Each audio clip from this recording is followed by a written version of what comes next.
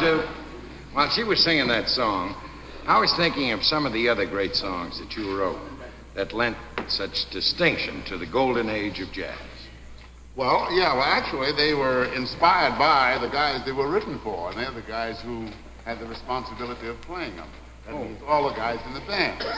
And I'd like to call on our two senior senators to take the foreground right now. Well, let's get out the paucity team.